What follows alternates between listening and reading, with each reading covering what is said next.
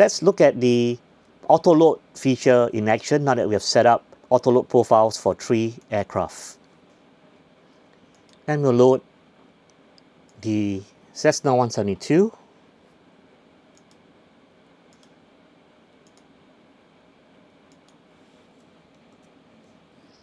and you can see right now that there was a message that says the Cessna Skyhawk profile has been loaded, the aircraft has been loaded, and you see that this is now the active profile.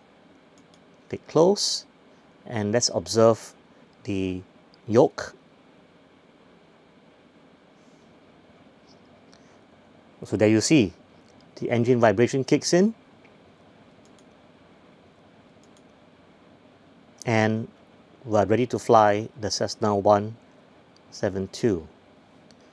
For final demo,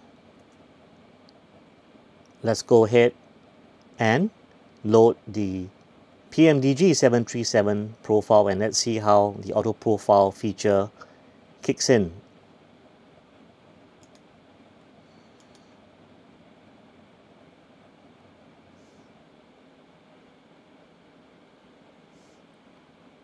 So we're heading back to world map, and we're going to load the 737 PMDG aircraft,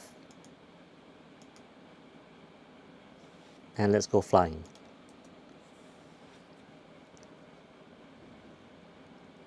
What you'll notice right now is the aircraft has been detected. The profile has also been loaded for the PMDG 737, like so. And the engine vibration has stopped because we disabled engine vibration in the 737 profile.